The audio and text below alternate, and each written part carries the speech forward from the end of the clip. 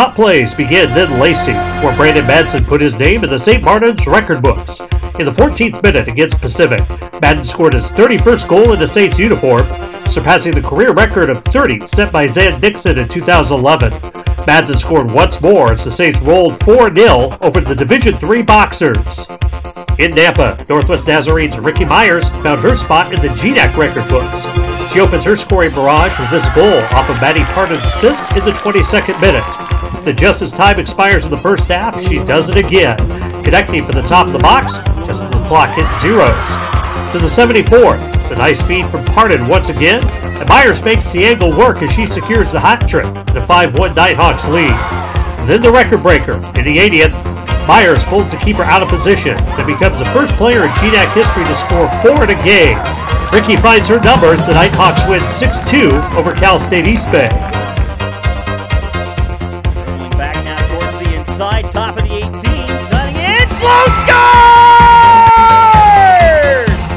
Olivia Sloan! Caleb Dunlop on the call as Olivia Sloan scores the opening goal of the Wildcats' 3-2 win over Hawaii Pacific. Nothing like a little teamwork for Western Washington against Sonoma State. With time running out in regulation, Libby Hilkema rattles the one-timer off the goalkeeper's hands, and Jenna Kilman is in the right place to clean it all up.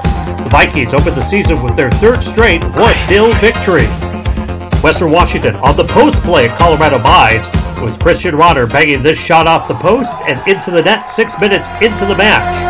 The Vikings trail 3-2 in the second half when Dakota Stamnus fed the long runner to Ryan Schaefer, who beats the keeper for the equalizer.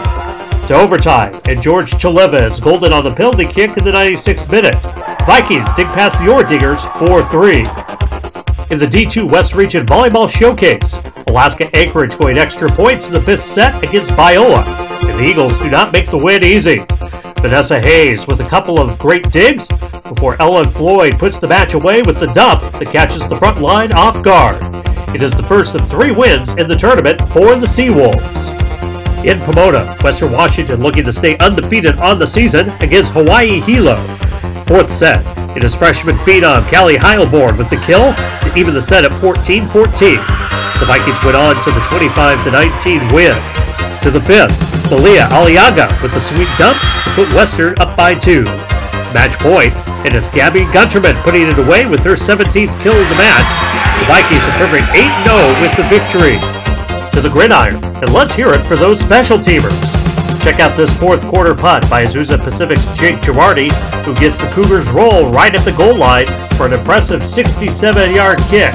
It is the 7th longest punt in Division II this season. The Cougars drop a 51-17 position at Missouri S&T.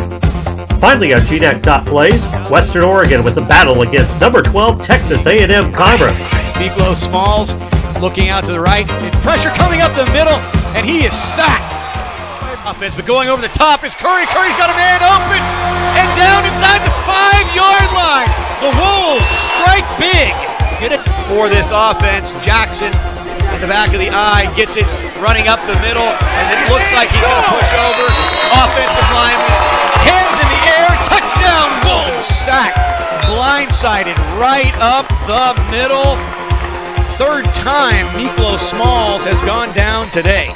Yeah, great job with the pressure right up the middle. Curry's looking downfield and looking to get a big play.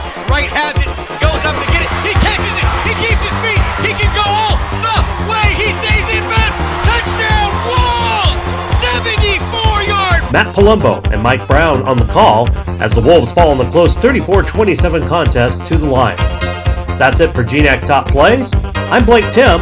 We'll see you next time.